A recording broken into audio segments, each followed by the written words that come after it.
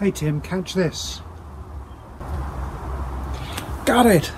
I got it! Got it! I got it! Yes. Yeah, you may have guessed, this video is all about pass-through.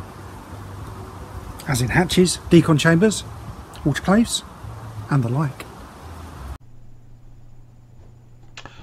Welcome. This week's video is about transfer disinfection. So let's start the presentation. So transfer disinfection is about getting items from a lower grade clean room into a higher grade clean room. So on the slide here we've got a straightforward representation of that.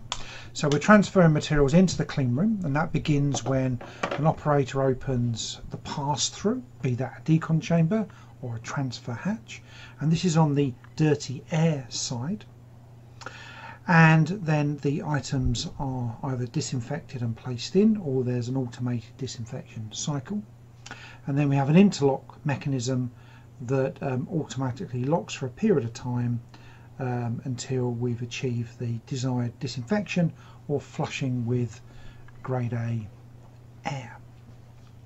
And we make sure we've got an airtight seal because we're using special gaskets that prevent air loss from the clean room. And it's really important because if the air pressure drops, then we have the risk of the lower class air, the dirty air, entering through and contaminating our materials. So transfer disinfection is common, but it's a process that carries risks. And we can conceptualize these risks are, well, if we've got the presence of viable microorganisms, particularly bacterial spores from the less clean area on the outside of the materials, if this enters into the grade B and then into the grade A, then we're presenting a risk of contamination to our aseptically prepared products, and hence the potential for patient harm.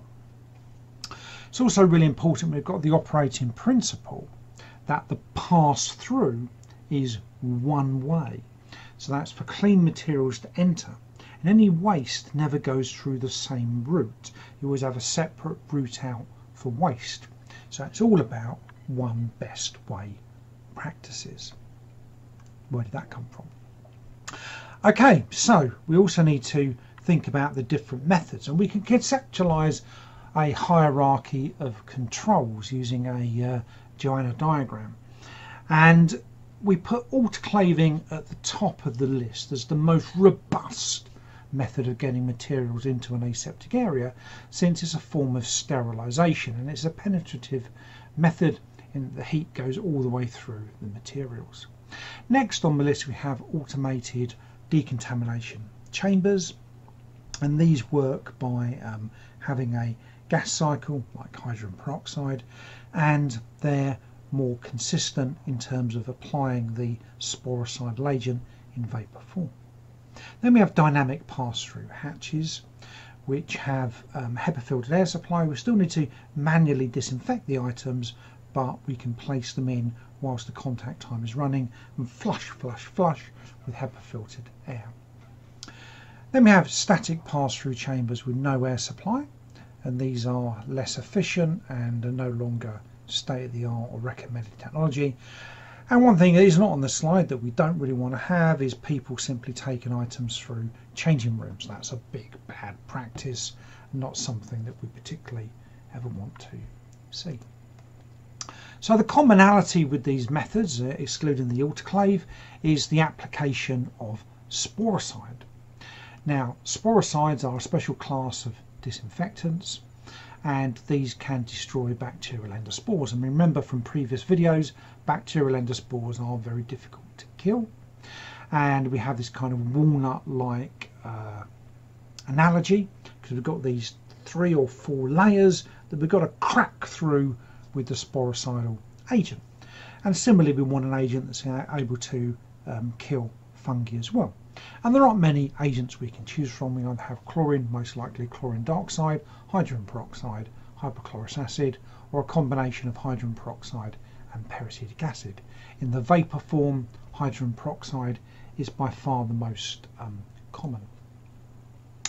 So we have these different methods, so let's have a quick look at the two key ones. So we've got biodecontamination chambers. So biodecontamination chambers have an air filtration system that uses HEPA filters, and such systems are recirculatory and they're designed to make sure that we've got a grade A air supply environment with unidirectional airflow. And they're superior to manual disinfection because the biodecontamination process is automated.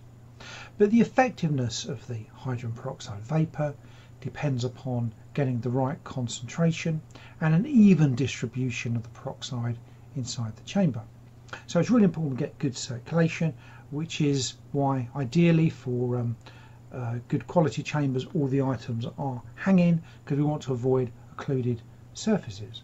And we assess this using chemical and biological indicators, and we're producing the hydrogen peroxide in situ with the chamber, and we're producing that by flash evaporation. So basically liquid hydrogen peroxide hits a hot plate and poof, vapour is generated, and we can control the concentration through the air supply, which is passed through sterile compressed air, and the key factors to control are temperature and humidity. Okay, and then we have pass-through hatches, and these are used for multi-wrapped items, often like the items are sterile. So the important principle is that all items going into an aseptic area are triple wrapped, so we can remove layers successively through different cleanroom grades. And we need to be particularly concerned because contamination can arise from the external environment, and we can get surface cross contamination by putting items onto a surface that's contaminated.